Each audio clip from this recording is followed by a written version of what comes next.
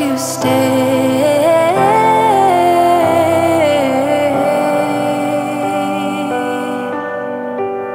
Won't you stay?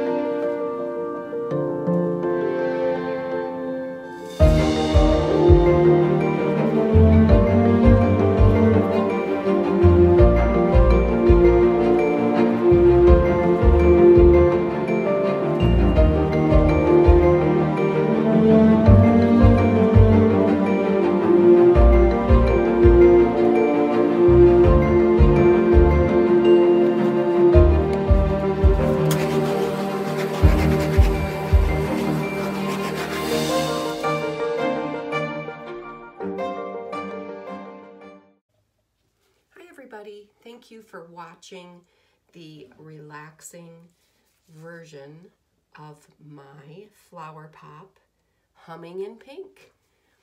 I have decided that there's a perfect area right here on this painting where I am going to actually add a hummingbird. So I think we're going to place the placement of the hummingbird. I'm going to do that first, make sure it's completely on the canvas, and then I'm just going to tape it down. Okay. And I use the Liquitex or Golden, the gel mediums. This is a matte gel because this is kind of a matte finish, and I think I'm going to keep more of a satin matte finish on this when I'm done. And then the two paints that I'm going to accent is going to be Arteza's Pearl Marmalade. It's going to accent the colors of the pink and the, I think I used, in the beginning, I used the rose gold. So I think this will be a nice offset. And then I'm using Golden's Ultramarine Violet. Okay, so all I do is I put a little bit of the gel medium and I mix it with the paint colors that I'm going to be using, and then I kind of just dab it on. I'm going to go ahead and start, and I think I'm going to start with some of the marmalade, a little bit, and I'm just going to go through and I'm going to dab it. I don't usually hold this because I need to keep the stencil pretty flat. So I'm just going to go through. I'm going to randomly dab this, and we're going to see how it turns out.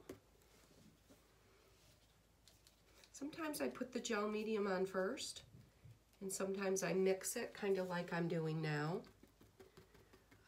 Just depends on the stencil, how big it is, the canvas, if it's taut. This one seems to be okay. Okay, we're just going to go through. Then I'm going to do the same.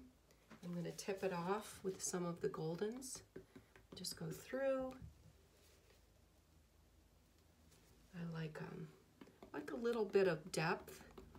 I don't like it to be perfect, believe it or not, when I pull this off, so that you can really see the definition of the hummingbird. And I just go through, make sure that it's covered, all the little dots and areas. And I see a couple. Okay, and then we gently, I see one that I missed right there. And I don't think I have enough purple.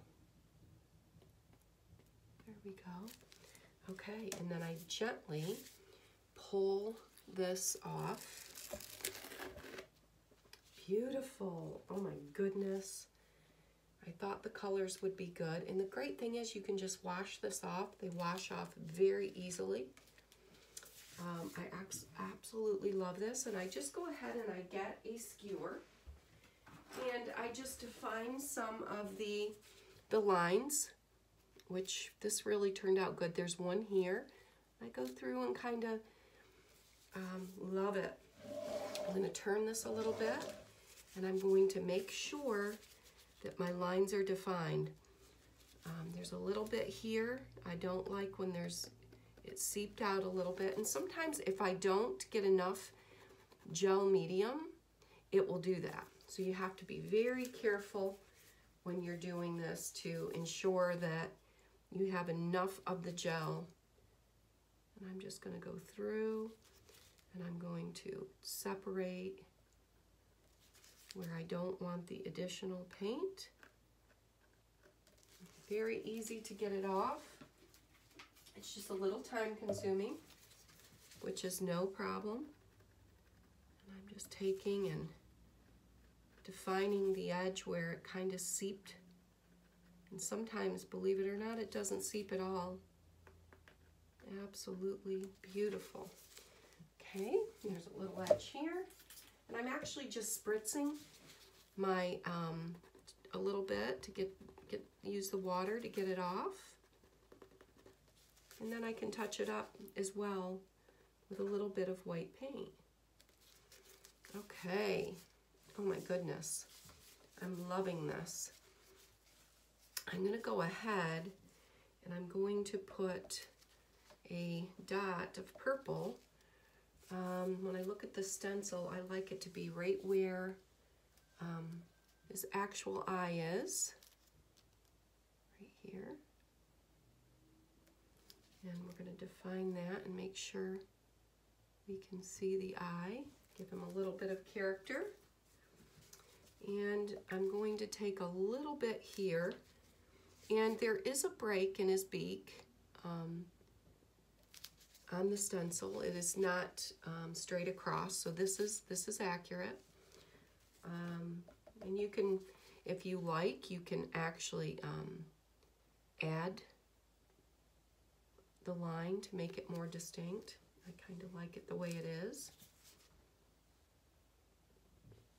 Beautiful. I'm actually going to pause you and bring you down for a close-up.